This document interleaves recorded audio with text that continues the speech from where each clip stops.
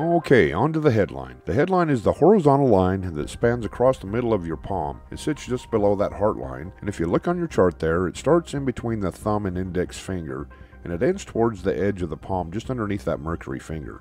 This line represents how well you use your mental energy. The straighter across the palm that line goes, the sharper you are. If it dips down just a little bit at the end, or even a lot into that luna area, that little fat pad that runs vertical up to that little finger from your wrist on the outside of your palm, it can indicate a little bit of depression or brain fog. And this is when your mind just doesn't quite work at its peak performance. And this can be related to other aspects, other markings that are around the head and spine line, and we'll talk about those in a minute. Now, as we examine this headline, your headline actually goes really straight across the palm of your hand. It means you have a really good use of your mental energy, and that's your intelligence. Now, when you get out on the end of that line, it dips down a little bit into what we call the luna area. That can indicate a little bit of depression or anxiety, but we'll look at that in just a minute when we look at those spine line markers.